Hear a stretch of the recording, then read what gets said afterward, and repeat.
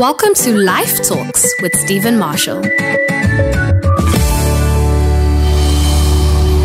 anxious about nothing. There is a very real physical response that your body has to anxiety and fear.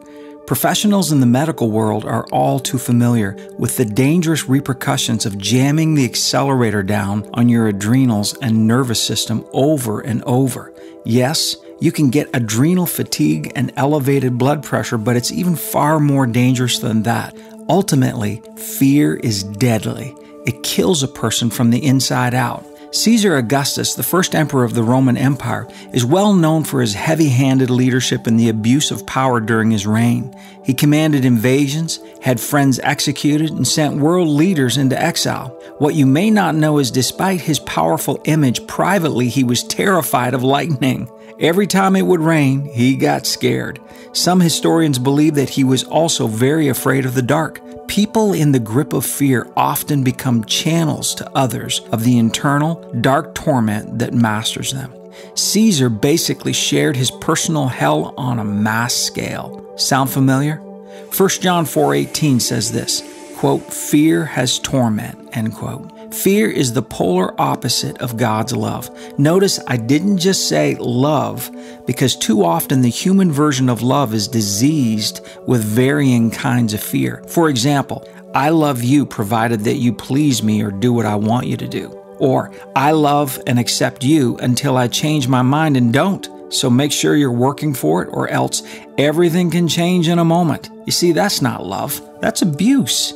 God tells us in the full version of 1 John 4:18, quote, "There is no fear in love, but perfect love drives out fear, because fear has torment. So the one who is afraid is not perfected in love, has not grown into a sufficient understanding of God's love," end quote. Now, don't be condemned for a second if you're struggling with anxiety or fear. God isn't saying you're not accepted. He's telling us that His love is assigned to eliminate and eradicate any and all fear on the inside of you. That's great news. Jesus wants you fear-free, full of love, but completely fear-free.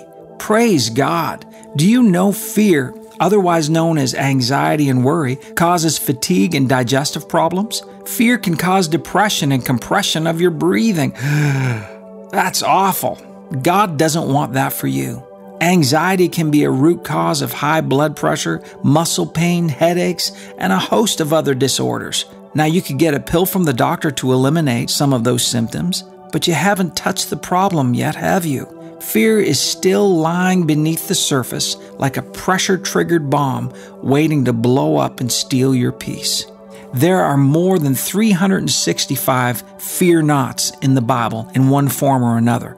More than enough to cover every day of the year, right? Jesus said, quote, "Stop being afraid." In Luke 12, verse 32, Jesus said, quote, "Don't be afraid or anxious," end quote. When you look at His words, it's really a command. Jesus is saving our lives with His instructions. The question is, am I listening and obeying? God the Father said, "Fear not, for I am with you always," Isaiah 41:10. My ability to fear not really comes down to my trust level in God. You can increase that by listening to His words, knowing His words, and actively applying His thinking. My friend, give love permission to evict any and all fear, anxiety, and worry out of your life. Where do you start?